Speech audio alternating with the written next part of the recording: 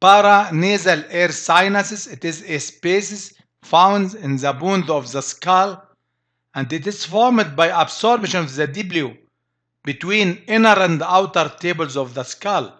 They are filled by air due to their communications with the nasal cavity. The bones which contains paranasal sinuses: number 1, sphenoid bone; number 2, frontal bone; 3, maxillary bone; and 4, ethmoid bone. The nasal sinus are lined by mucoperiosteum to increase the surface area of the nasal mucosa. The nasal sinus are rudimentary at time of birth, but starts to enlarge after 8th year and completely formed in the adult. This is the skull, and this is the bones which contain air sinuses. This is the frontal bone and the frontal air sinus. This is the maxillary bone, and this is the maxillary air sinus. And this is the ethmoid bone, and this is the ethmoidal air sinuses. The sphenoid bone lies inside and containing sphenoidal air sinus. The functions of air sinus: number 1, lightening weight of the skull due to filling of the sinus by air. Number 2, increase the resonance of the voice. Number 3, increase the surface area of the nasal mucosa, so warming the air before entering the lungs. Number 4, clears the inspired air from the dusts by mucus produced by glands in the mucous membrane and moved towards the nose by ciliary action of the columnar cells. Start by sphenoidal air sinus. There are 2 sphenoidal air sinuses, one present inside the body of the sphenoid, one on each side. Each one opens in the sphenoethmoidal recess above the superior concha. Nerve supply: posterior ethmoidal nerve.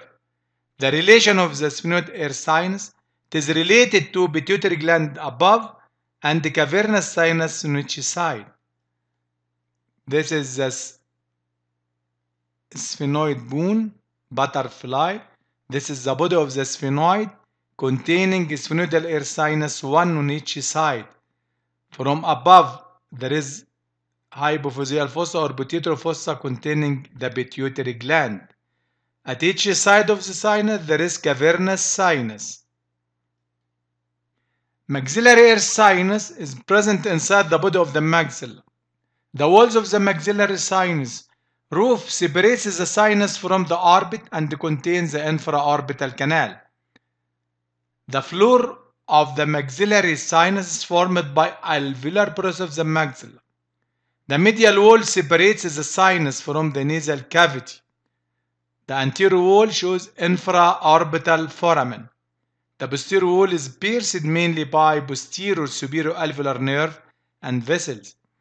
The nerve supply of the maxillary air sinus from infraorbital and the superior alveolar nerve.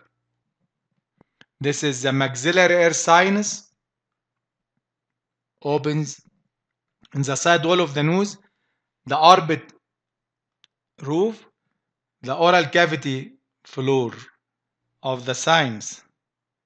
Frontal air sinus, it lies in the frontal bone just above the root of the nose.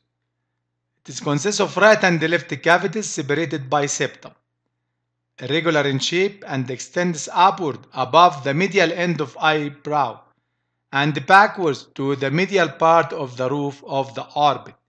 It opens in the middle meatus of the nose. Nerve supply from the superior orbital nerve. This is frontal sinus, and this is sphenoidal air sinus. This is radiology of these 2 sinuses. Ethmoidal air sinus are a great number of intercommunicating cavities present inside the ethmoid bone, which intervenes between the orbit and the nose. These cavities are divided into anterior, middle, and posterior sinuses.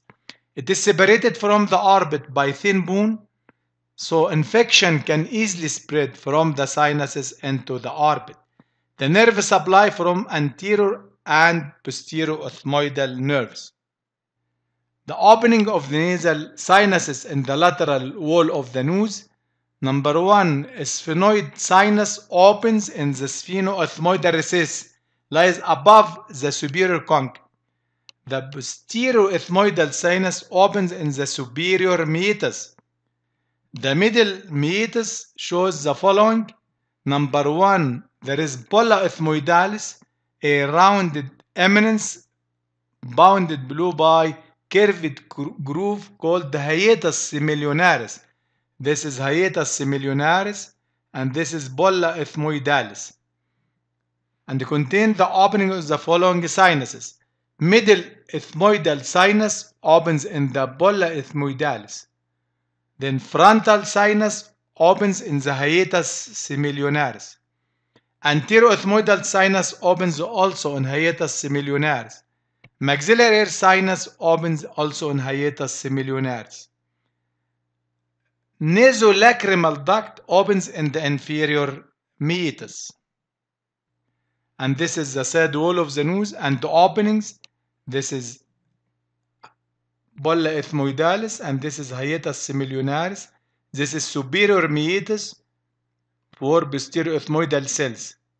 Sphenoethmoidal recess for sphenoidal air sinus.